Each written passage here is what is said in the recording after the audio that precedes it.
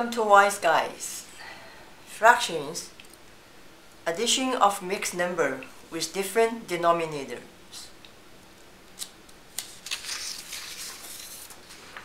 For adding mixed number with different denominators, first step, find least common denominator, LCD. The second, convert each mixed number to its equivalent mixed number. Third, add the whole number portion. Fourth, add the fraction portion by adding numerators and keep the denominator unchanged. Now I give you some examples. 3 and 1 over 2 plus 4 and 1 over 3. Find the least common denominator. 2 and 3, the least common denominator is 6. 3, 6 plus 4, 6. This least common denominator is 6. Then from 2 to 6, multiply 3. So that's why multiply 3. So 3 over 6 is equivalent with 1 over 2. Okay, 1/3 and 3 to 6 multiply 2. Multiply 2. Then we add the whole number portion, which is 7. Then add the numerators. 3 plus 2 equals 5. And keep denominator unchanged.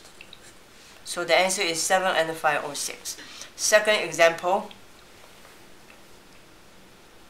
denominator 8 and 6. To find the least common denominator, 8 and 6, we can do this way. 8 and 6. The common factor 2. Divided 8 by 2 equals 4. Divided 6 by 2 equals 3. So the least common denominator equals to 24.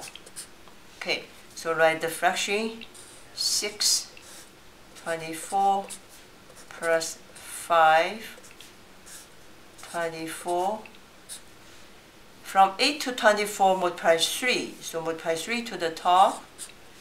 From 6 to 24, multiply 4. So multiply 4 to the top. And then we can do 6 plus 5 is 11. And 9 plus 20 equals 29. Add the numerators, keep denominator unchanged. Because I separate the whole number portion and the fraction, because this one, 29 over 24, is an improper fraction. So we can do some simplify. Become 2, 11, carry on, plus 1, and 5 over 24.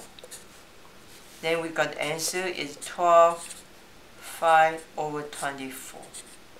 If you still have difficulties with changing denominator to least common denominator and how to convert improper fraction to mixed number, you can study the previous video tape. Next, I will have some practice question for you. After you're practicing, then check your answer to see if it's correct.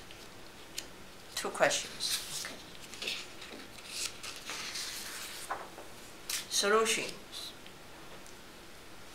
Find the least common denominator 4 and 5. They don't have common factor. So the least common denominator is 20, just to multiply these two.